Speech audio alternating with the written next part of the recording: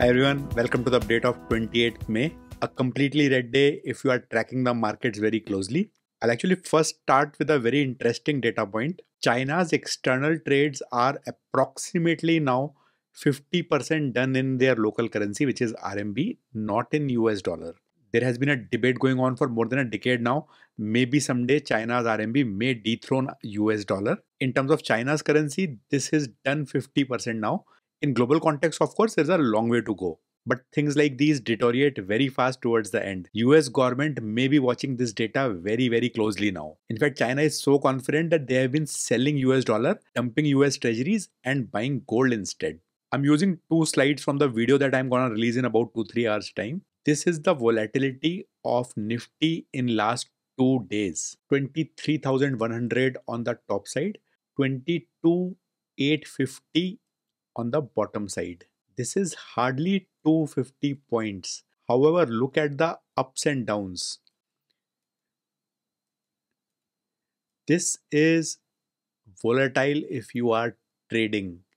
Very difficult to decide whether you want to go long or short, at what levels you book the profits or losses. The graph I showed in the previous slide was just this portion. This entire length is approximately 1/4.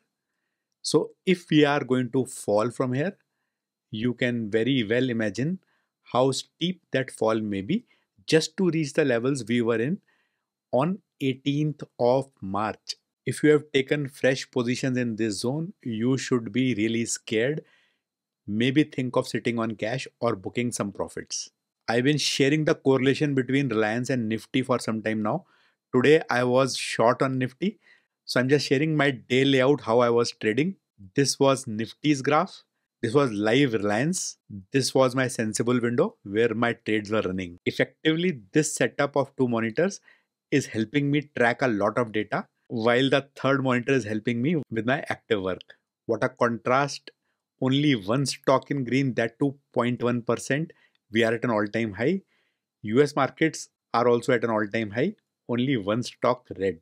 Nifty had a choppy day, up, and down, but the overall trend was low only. For VIX, I'm showing the years graph. Look at where it was few days back. It is at an year's high. Look at the rapid rise in volatility. This is truly an election graph for VIX. Nifty down, Bank Nifty down, Nifty IT down, gold down, Brent down, Bitcoin down, silver marginally up, Nifty energy down. There is no point in talking about S&P and Nasdaq right now. Look at the support DIIs have to provide to the market so they don't crash ahead of the last two polling phases. The last phase is on 1st of June.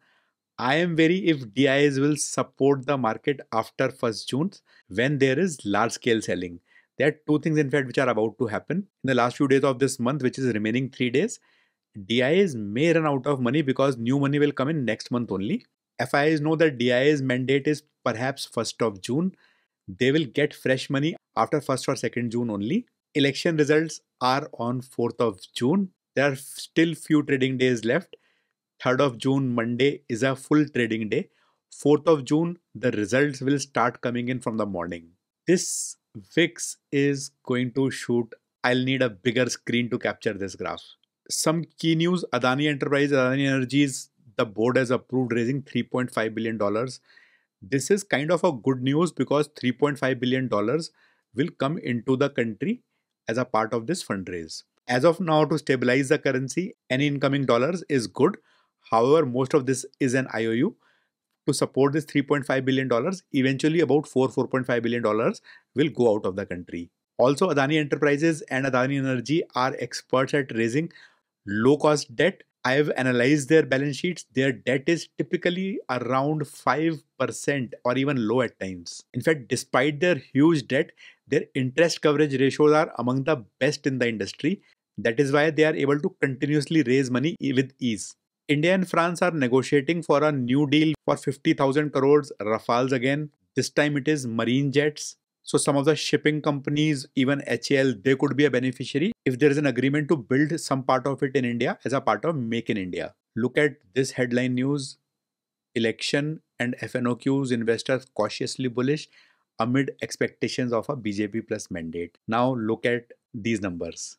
The only thing I'm trying to say is next few days don't watch news channels. As an investor or trader, you'll get terribly confused and you might end up taking the wrong decision because all these channels have a vested interest in showing certain parties in a certain color. Traders and investors should be away from politics. They should be able to read politics, but don't make favorites. Divi's Lab was the stock of the day today, 3% up. Look at the chart of Divi's Lab.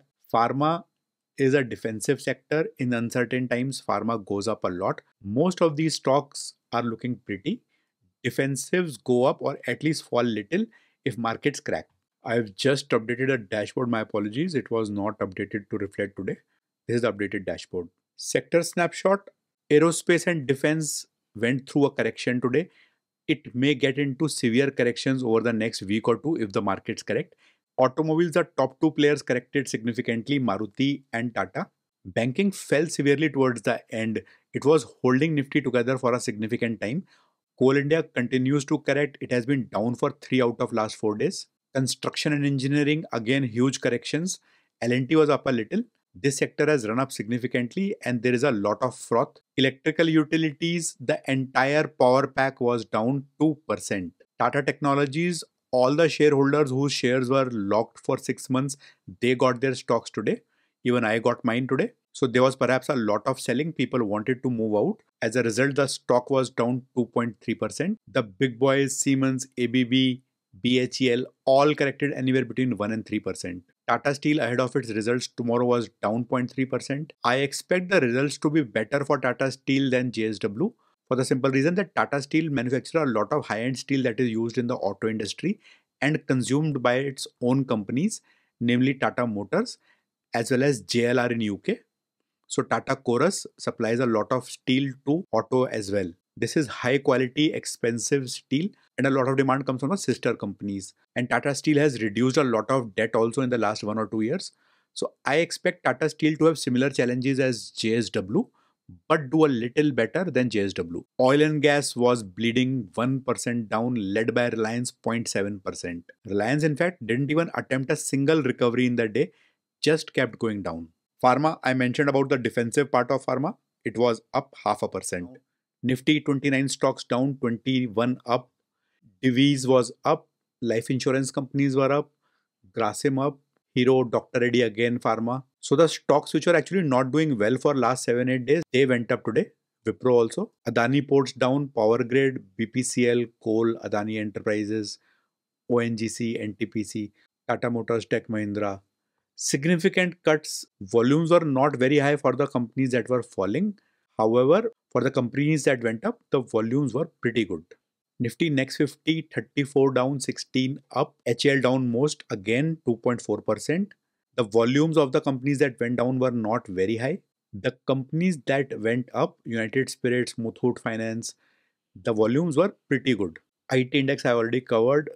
HCL, Wipro, L&T Technologies up. The complete energy pack was bleeding, more than 1% cut in most stocks. Reliance was down 0.7%. Banks, HDFC was up very little, but the overall sector went through a correction. Not a single stock in green in the public sector banks. Indian Overseas Bank, which was up 11% yesterday, went down 5% today. My portfolio had no action today. I didn't trade at all in the cash segment. I was working on the next video, which I'm going to release in the next few hours. And most of my focus was on the FNO trades. Let me take you there. So I left yesterday with this figure around 3 or 4,000 in loss. Today, despite a decay of around 30,000 at portfolio level, which means if I was not doing anything and if the market didn't do anything, I'll still lose 30,000. The position is in a profit of 8,500, which means 30 plus 8 plus 4 from yesterday. So about 42,000 gains in terms of strategy. Yes, the portfolio reflects 8,500 only because most of this money was eaten by decay. For election specifically, I've taken a new position, 10 lots. Let me walk you through the approach. So we are here. If the market continues this particular trend, then I'll be in profit. If the markets go up, then I will be at a loss. The potential upside is 23,725. The potential downside is 26,275. But the probability of profit is already 52%, and my conviction is that markets will go down. This is 6th of June series, 10 lots each. Noted I am an option seller here, so I'll be collecting premium. The max profit 26,000, max loss 23,000. What I'll do with my original position, this is 32 lots. I exited another 32 lots at 329. I didn't want to wait for the morning because morning markets may open significantly up, 100 points up also. In that case, it would be really bad for the portfolio. So I sold off half the positions at 329. Remaining positions, only 2 days remaining for the expiry, including the expiry day. So there'll be too much of decay. So I'll not keep the positions open for long. If the markets crack a bit around 22,800 maybe, there will be a profit of around 15,000-16,000. I'll square off the position and move out. If you are feeling jittery right now, don't worry, you are not alone. That's the position of most folks. In fact, most of the experienced people also are very, very nervous right now because markets this time are really, really being run by large players, lot more than they have ever been. As a result, fundamentals, technicals, expert views don't mean anything. You have to play like a chess player, like I mentioned earlier. You have to think how the bigger players are going to play. Right now, for example, everyone feels that on 4th of June, markets will open with a bang, go up significantly, and then fall. If that's going to happen, then nearly everyone will make money. It's not that easy to make money. So you have to be open for all options. Don't go with a very, very specific conviction. Once you take a conviction, you are sure about something. Unless any philosophy goes wrong, don't change your trade. Have some patience, have some money to add or average lower. The movements right now are designed to choke small people and make them exit with losses. Don't fall into that pressure. Thanks for watching. There's a new video coming up today. Do watch it if you want a different perspective into how you could trade, and have a good night's sleep. I will see you tomorrow.